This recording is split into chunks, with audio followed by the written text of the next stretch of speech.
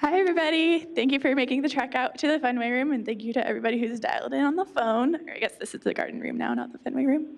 But, so if you don't know me, my name is Ann Geilinger. I'm part of the Tech Diversity Working Group, and as a part of this group, we bring in some external speakers to talk about issues that are related to being an underrepresented person in tech, or just different technical topics that we might not experience here at Athena. So for this series, we've brought in Tanya Reilly. She is a developer at Squarespace, and she, fun fact, loves trains. Took the train down from New York City to come to this yesterday, so she had the best time of her life. And she is going to be talking about being glue, so I'll let her introduce that. So I want to open with a question. Who here has seen a project launch where every single person involved just did exactly their job? It doesn't work, right? And who has seen a project where everybody really seemed to be doing their job, but the project just wasn't launching? I've seen a lot of that, and I want to talk about glue. So hello, my name is Tanya, and I'm a principal software engineer at Squarespace. Before that, I was at Google for longer than some people have been alive. Here's a strange thing about my job, though.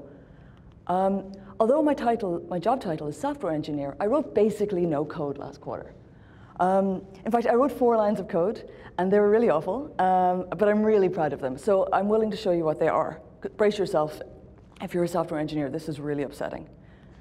It was a talk for our interns, and I wanted to show them how overcomplicated code could be a hazard to navigation. So, I mean, look at this. Isn't this the worst? This is like, does it do a thing on valid input? We have no idea. No one will ever know. It's not possible to tell. And this is genuinely all the code I wrote at work last quarter. It wasn't even a pull request. It was in a talk. And you might think from this that I hate coding, but actually the opposite is true. I love coding. It's one of my favorite things to do. I find it really relaxing, really fun. But most of the time, I do it in my free time, or to make little stupid games to entertain my kid. It took like 10 years in the industry before I started to love code, and now it's just like, I just really enjoy it. But at work, it's not the best use of my time. Instead, I do a lot of what I call glue. Glue work means doing whatever it takes to make the thing work, to make the team or the organization be successful. It's noticing the gaps and filling it. It's maintaining the big picture of the architecture and looking at new projects coming along saying, wait, does that actually fit or is it duplicating? And is it going in the same direction as everything else? And adding processes where they'll make people's lives easier. And for me, that means lots and lots of writing and reviewing documents, lots of design review, lots of whiteboard conversations, and really a ridiculous number of meetings, but not much time to code. But because I have a job title that says I have technical credibility, that's safe. My title's Principal Software Engineer, so people assume out of the gate that I can code. And I can, just for the record. But suppose I did exactly the same work. Like my day-to-day was exactly the same, and I didn't have this badge on LinkedIn to say, you should take me seriously as a software engineer. It could be really career limiting. And I've seen this happen a bunch of times. So today, I want to talk about glue.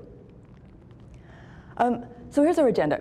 I'm going to tell the story of someone who was career limited by being glue, whose career was hurt by it. This is not a true story. It was originally an amalgam of about 10 true stories. And then since I gave this talk for the first time in June, enough people have told me their stories that it's now about 100 true stories. We're going to vote on whether the outcome of the story was inherently unfair. I think it's not like really straightforward whether it was. I'm interested to get your take on it.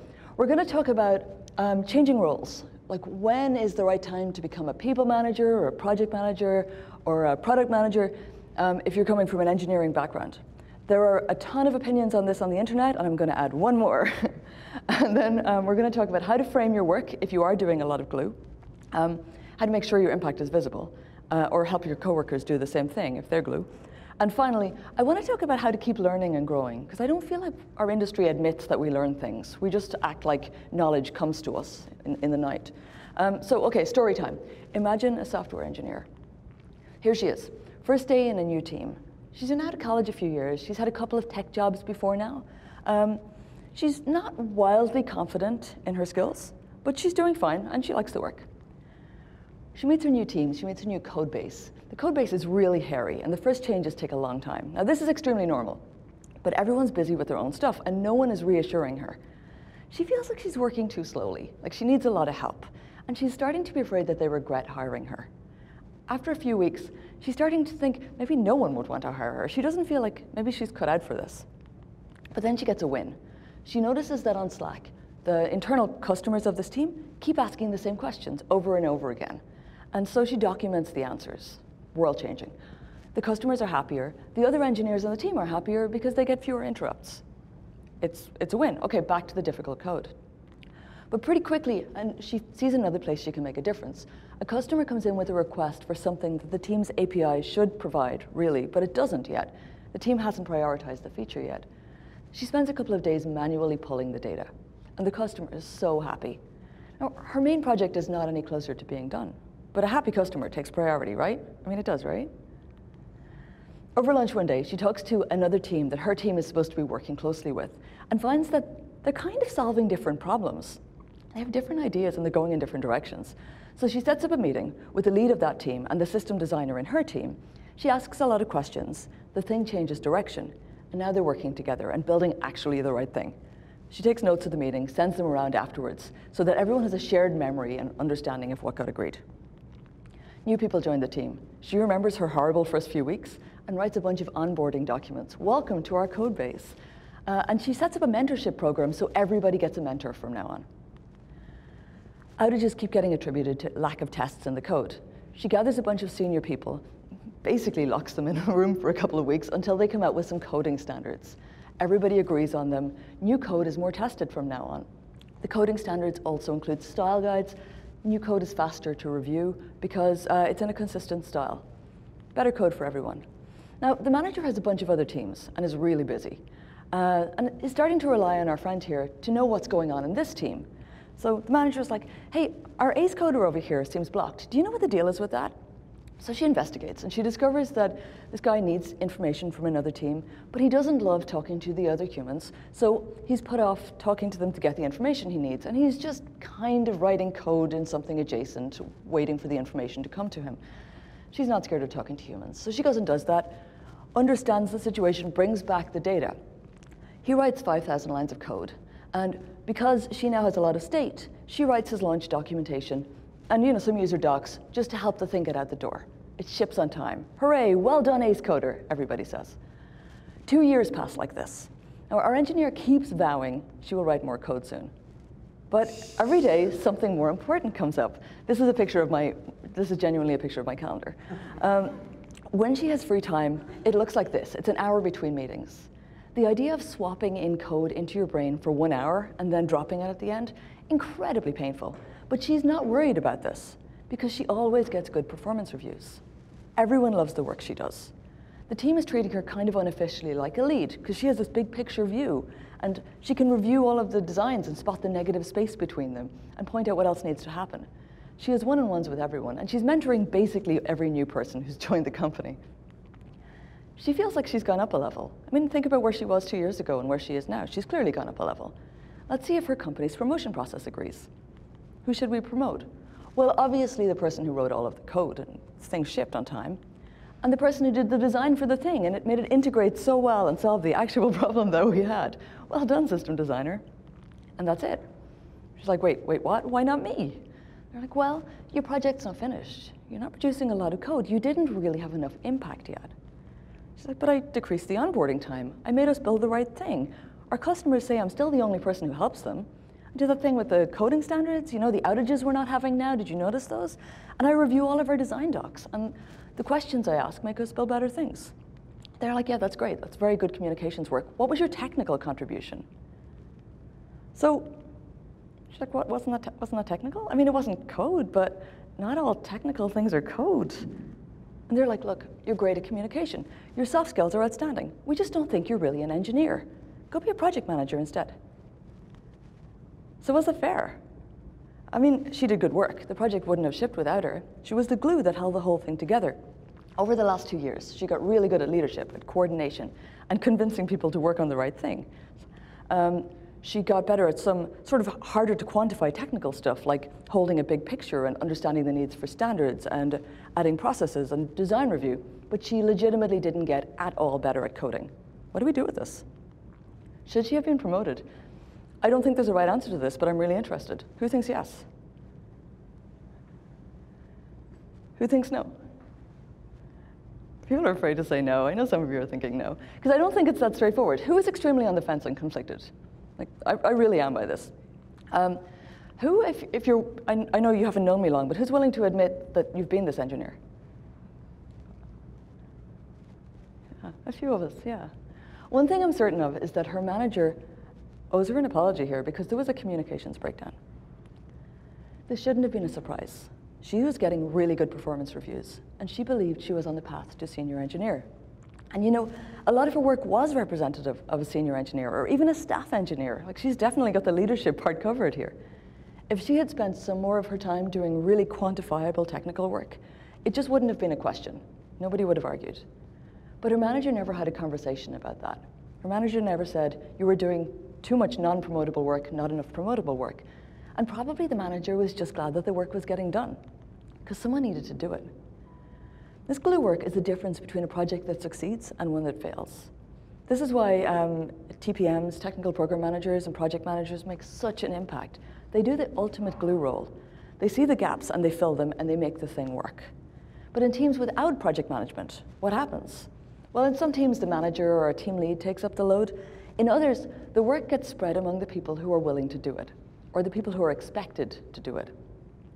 So I read this article, it's on hbr.org, and this is accompanying 35-page study, if you enjoy reading 35-page studies, about volunteering. It showed that when there's non-promotable work to do, women volunteer to do it 48% more than men. But they also found that men volunteered less because they knew that if they waited, the women would volunteer. If it was a room with no women in it, the men volunteered. The worst part was when managers were asked to volunteer someone, to choose someone to do the non-promotable work, they asked women 44% more than men. The study is kind of hilarious and terrible. I mean, it's a good study, but it's a horrible topic. It's worth a look. So we need to be deliberate, is what I'm saying. Some large percentage of your work should be the thing you're evaluated on. Like, I think not all. It's good to build auxiliary skills and expand your horizons and learn new things. And it's only fair to do your share of taking out the garbage. But if you're doing very little of your core job, you're really hurting your career. Non-promotable work is one of those one person's trash is another person's treasure thing, you know? Like, if it's organizing an offsite, if you're an engineer, that is 100% non-promotable, not a good use of your time. If you're a manager, it's team building. You can kind of call it team building. If you're an event coordinator, then it's your core job. When there's work that is genuinely not anybody's job, it needs to be shared. And it needs to be shared deliberately and consciously. Because if it's just done by whoever picks it up, it won't be fair. So back to our friend. People are now suggesting that she changed to a role where the work she's doing would be promotable. Now, I think it's always like this. They never say, change the work you're doing, or change how you frame your work, or change how visible your work is. It's like change your role. I don't know what that is, but let's talk about changing roles. I've read a lot of articles about deciding when it's time to become a people manager or a project manager or whatever. And most of them focus on whether you're capable of doing it. Like they say, can you handle giving feedback? Do you like coaching? Do you like people? Then you should be a manager. Or can you put yourself into the shoes of your customers? Then you are a product manager. It is decided. And I think it's more like signs at carnivals, like you must be this tall to go on the roller coaster. And you're like, I am, but no. I see people are screaming, people are vomiting. I don't think I would like that. I'm not going to go on the roller coaster. So when they say you must be this socially competent to be a manager, for many of the same reasons, I'm like, no, thank you. That is not my idea of a good time. I have my own metric for this. If you code, you get better at coding. If you manage people, you get better at managing people. So what do you want to get better at? What are the skills you wish you had? Not what are the skills you already have. I think that's so important. I keep talking to female college students, and they say they don't feel like they have strong engineering skills, so they decided not to be an engineer when they leave college. And it's like, where do you think the strong engineering skills would come from? You're in college, you've never been an engineer. You will get them by doing the job. So I always tell them, don't choose a role that you don't want because you're scared of doing the one that you do want. I mean, if being a product manager is a thing you would love to do, then that is a good choice for you. though there are other considerations that I'll get to in a moment. But choose the thing you would love to be able to do, because the only way you will ever be able to do it is by starting to do it. Otherwise, it's not fair to you, and it's not fair to the role and the other people doing it.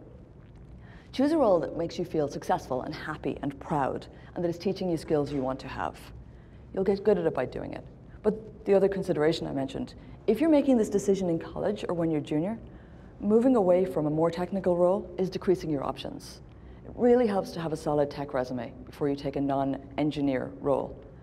Because the moment you give up an engineer title, the moment the most recent job on LinkedIn doesn't have the word engineer in it, an alarmingly high number of people will assume you don't know anything about technology.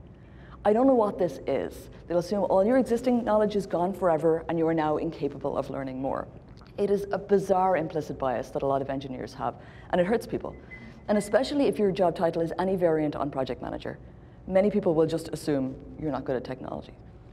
Project managers just routinely get underestimated by engineers. So for engineers who are here, this is my public service announcement.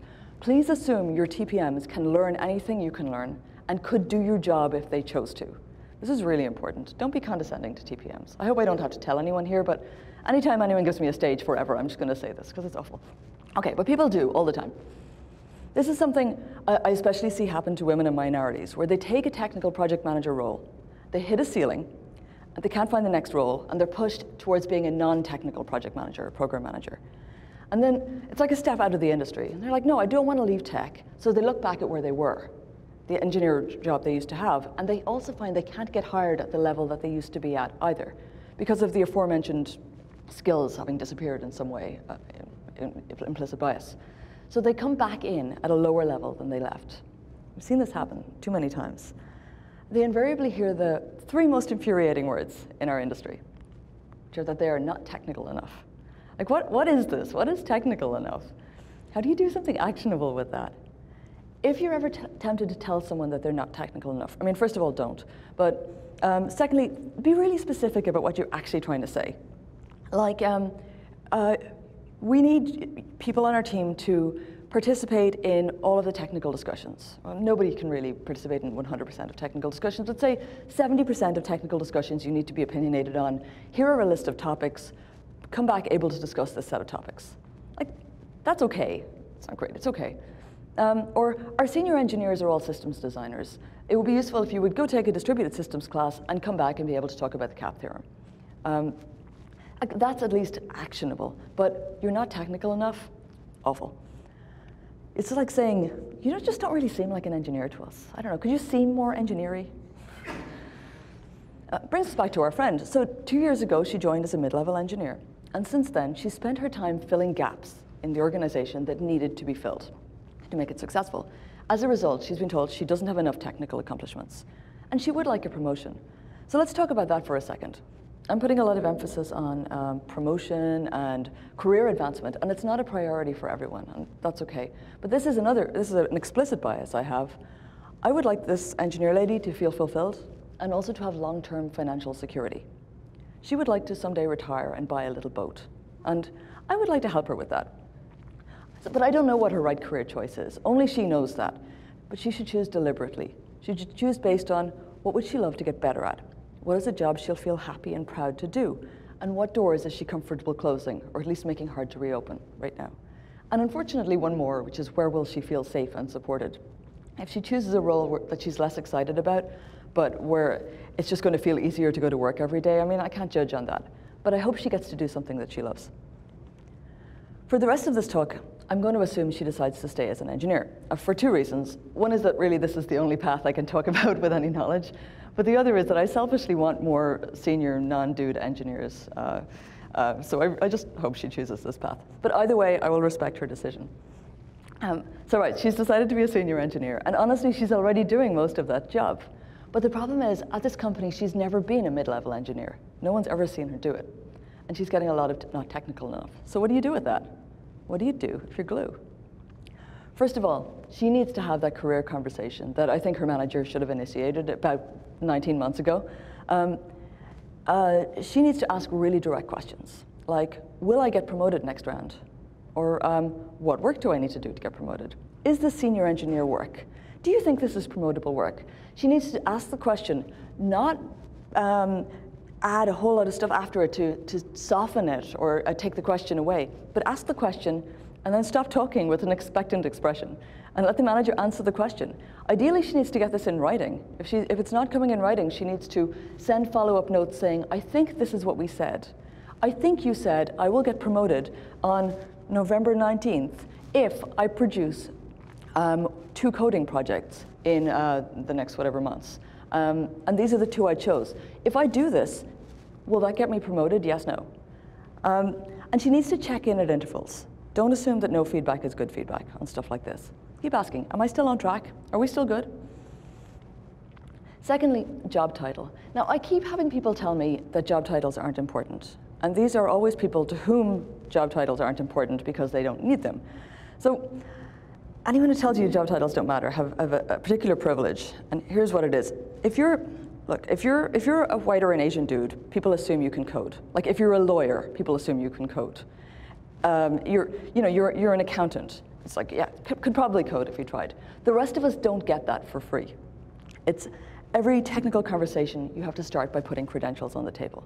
If you have a job title that says, look, I deserve to be here. I'm going into this conversation at a technical level that you would expect to have a good technical conversation with. Let's cut through the nonsense and get straight to the good parts. It really helps. It's a lot of time you don't have to spend on explaining why you should be in the room. Titles are really important, and they bestow some freedom to do glue work without people assuming you're not technical enough anymore. If you don't need a title, this is wonderful and enjoy it, but try and help other people who do. So what title could she get here? Could she become like the technical lead for the team? People expect a lead to do a lot of glue. Like what else is there? Is there some owner of this part of the organization? Is there something that they can give her which gives her some freedom to keep doing this work while making it clearly technical work? Third, she needs artifacts of her work that show impact and tell the story. This is good advice in general, by the way. Make sure your work is visible. So like if you have an idea, write the one-page design document, even if you're giving the idea to somebody else. Be the person who says, hey, we should do this. It just has to be a page. And be the person to present the idea if there's a design review or something like that. If she makes a thing happen in a meeting, a lot of these are very subtle. You know, you're in a meeting, there's an idea coming from here and an idea coming from here, and they're not meshing, and then one person manages to somehow make them fit together. She should make the meeting notes reflect that she was the person who brokered agreement here, or who brought the third idea. I feel like a lot of the time we give the person who takes notes, we say that's a bad thing, being the person who takes notes. But I think taking notes is amazing. Like, why would you not want to control the history of every meeting that you've ever in? I love taking notes. But send them around afterwards and make sure they're visible. She needs to own the narrative. She needs to tell this story, not in the way where she was the helper of the team, but where she's the protagonist. Due to her work and her technical judgment, this thing happened. Oops. Action verbs.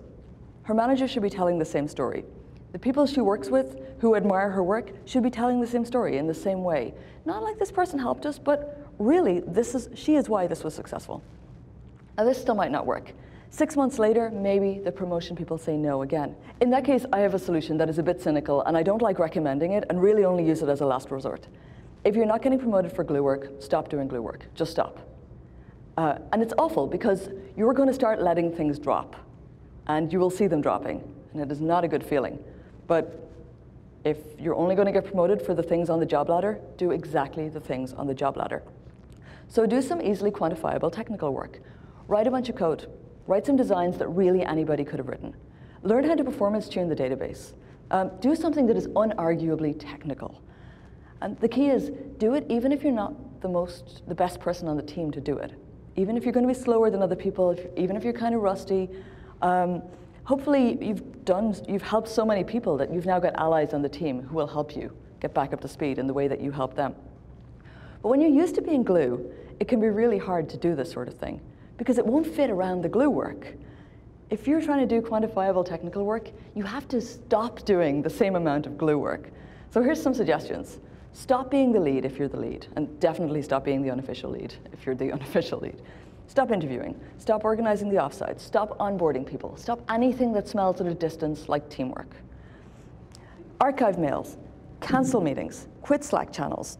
Don't catch things that are about to drop, which is about as easy as seeing like an egg drop or something and not like trying to stop it. It's like, this is going to be gross, but let it happen. And I know it's awful, but remember, the rest of the team already does this every time. And I hate saying this, but if you're an underrepresented person in tech and you do diversity work, just for a while, stop doing diversity work. Being promoted is diversity work. You are way more useful to your mentees if you're at a higher level. You can become a sponsor. You can change the job ladder so that glue work and diversity work are more rewarded, or at least you've got more input into it. I have 3 techniques for making it easier to do work that takes a lot of focus when you're used to being interrupt-driven and having a new meeting every half hour. First, it's fake meetings. You never squeeze coding time in between meetings, so make meetings in which you're doing coding. Trying harder just won't work.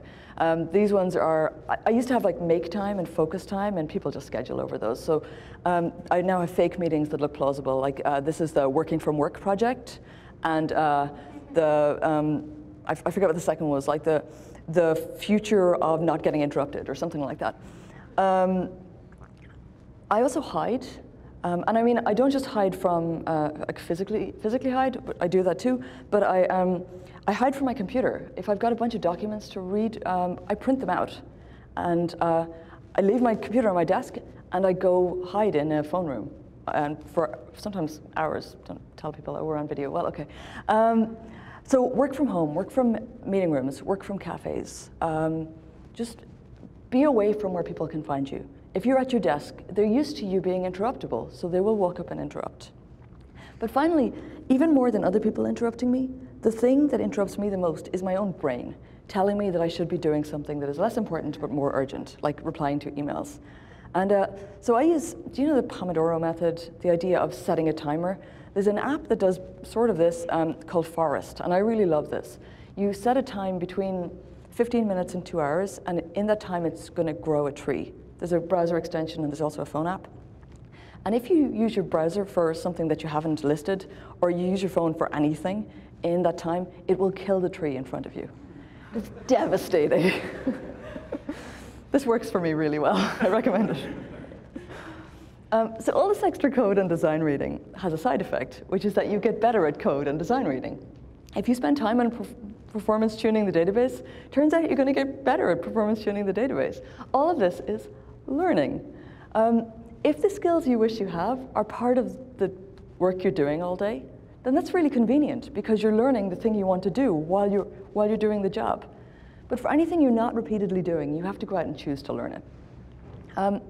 So even if you're getting recognized for glue work, if you think that you would like future you to have some more quantifiable technical skills than you do now, you have to make time to learn them. And I really recommend that you do that. If you only do glue, you only get better at glue. 10 years from now, you are going to be incredibly good at glue, but not any better at anything else. You're making your team more effective, but I think you are kind of hurting your future self. And no matter what you end up doing, you're unlikely to ever regret having extra core technical skills. So choose a thing you want to learn. I always tell people, you know what you want to learn, because it's the thing when people near you start talking about it, you feel really nervous, just in case they ask you a question. That's a good thing to learn. But I feel like people don't talk about learning that much in our industry. Like, I don't know if you follow Julie Evans-Bork on Twitter, on her blog. She talks about learning all the time, and I think that's why her blog is so great. She like learns something new and goes in all enthusiastic and is like, I just learned this. But most of the time, you don't see senior engineers say things like, I've just spent 3 hours trying to get my head around the difference between callbacks and promises, and I finally got it, and I'm really happy. But you know they did at some point. They just never tell you about it. So for senior people, for managers, for leads, I would want to say, make it really clear that you're learning, and that you're learning at work. I like to put it in my calendar, like, here's a thing I don't know. At the end of 2 hours, I expect I will know it. And it's okay not to know it. But do it during work hours. Some of us have the amazing privilege of having free time to learn. I used to, and now I have a 5-year-old. And True story, I was doing a compilers class on, I think, Coursera, and I was on the very last assignment and went into labor, like I was almost finished, and I was like, please don't come yet, trying to get the assignment in, but no, she was on her way.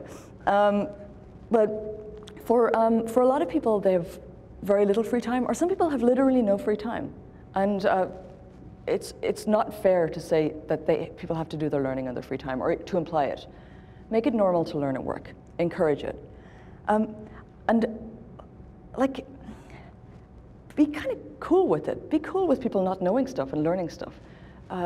Make a big deal of it. Turning junior people into mid-level people, into senior people, is way easier than hiring in this market. It's way less expensive. Why would you waste an opportunity to have people learn things and go up a level? Speaking of wasting learning opportunities, watch out for the ones that you're wasting by not letting people do things. Like if you're sheltering someone by always doing something for them, then you're depriving them of a learning opportunity. So if you have someone more junior than you, or someone in a role that's considered less technical, ask them if they'd like to learn to do something that you do all the time. Stand by them as they put blocks of time in their calendar to learn it. And at the end, give them a project that will exercise their skills with your support. And then you won't have to do that thing anymore, because now they can do it. We only get better at what we spend time on. And that doesn't just apply to tech skills. My excellent colleague, Paulina, has this thing she says when someone asks her to do more humaning and communication work than is good for her. They say, but you should do this because you're so good at communication. And she is. And she says, yeah, I'm good at everything I put effort into. You should see me doing system design. And while she's off doing system design, the person who was asking for her to do this for them is also going to get better at communication because they're going to have to put effort into it. It's a learning opportunity for them. So if you're a manager, I encourage you to help the non-glue people on your team put effort into communication. Remember those two dudes at the beginning who got promoted? Like, our ace coder here only succeeded because someone else on the team went and got the information he needed. He didn't have enough communication to send an email to another team expressing the thing he needed. Our system designer only succeeded because somebody else on the team went and found out that he was building the wrong thing. Like, he didn't have enough technical judgment to step back and ask why he was designing this thing. Are they senior engineers? Like, I'm not certain they are, and they will never learn to be if people are doing the glue for them. They will get better at what they spend time on. So glue people, push back on requests to do more than your fair share of glue. It's not helping you, but it's also not helping anybody else. Our skills aren't fixed in place. You can be good at lots of things. You can be good at anything. And that's all I have. Thank you.